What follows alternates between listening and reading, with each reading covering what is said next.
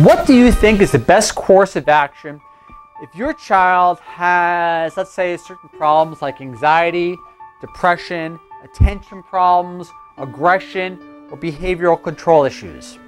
Let's say if you had to choose between two elements to solve those issues. You can get pharmaceutical prescriptions, or drugs I should say, that you can give your child to medicate them into the behavior that you're desiring, or you can give the child music lessons. Those are your choices. But what would you choose? Would music lessons be comparable to giving a child drugs? Let's find out. In a research article, I'm going to give you the citation title first, and then I'll read you the press release. Citation title, a little complicated and wordy. Cortical thickness maturation and duration in music training, health promoting activities, shape brain development, published in, ready for this November, Journal of the American Academy of Child and Adolescent Psychiatry. Press release title, could playing Tchaikovsky's Nutcracker and other music improve kids' brains? Now let's go into a little history of why the researchers decided to check out to see how music affected a child's brain. And wait till you find out to what extent it actually impacted that issue. As children age, the cortex, the outer layer of the brain, changed in thickness in previous analysis of MRI data. Hudziak, I hope I'm pronouncing his name right, and his team discovered that cortical thickening or thinning in specific areas of the brain reflected the occurrence of anxiety, depression, attention problems, aggression, and behavioral control issues, even in healthy kids. Those without this diagnosis of a disorder or mental illness. If I can pronounce it properly. With this study, Hudziak wanted to see whether a positive activity such as music training would influence those indicators in the cortex. And here goes the discovery. This is the important part. The authors found evidence they expected, that music playing altered the motor areas of the brain because the activity requires control and coordination of movement, which a lot of people would expect. Even more important to Hudziak were changes in the behavior regulating areas of the brain. This is where it gets a little intriguing and very important.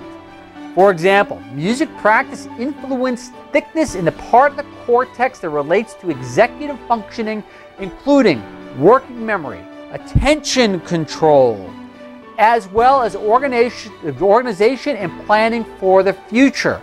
And this is where it got real amazing, and this is the crux of the research. A child's musical background also appears to correlate with cortical thickness in brain areas that play a critical role in inhibitory control as well as aspects of emotion processing. How many parents may have problems with the emotions or behavioral control of other children out there?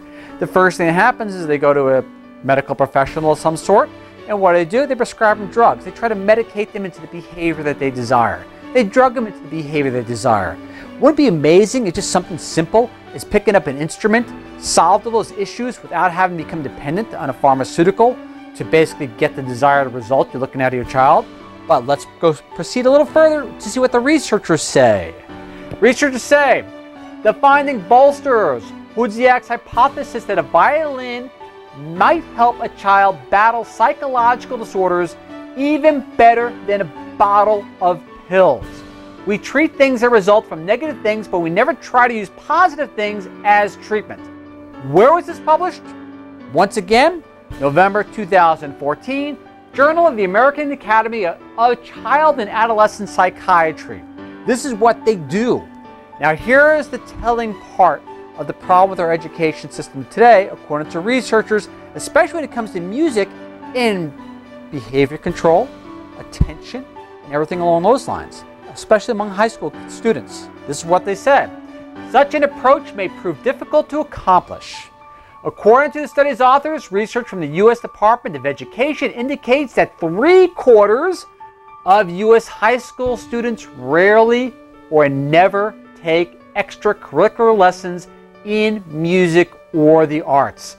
If Hudziak's research proves true that music builds basically the cortex of the brain and helps with emotional control, executive functioning, working memory, attention control, and basically emotional processing and inhibitory control, then you know what?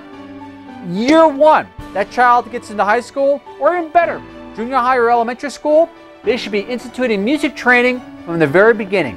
If this pans out to be true, then imagine all the medications these kids would not have to take. Ralph Turchiano, signing off once again.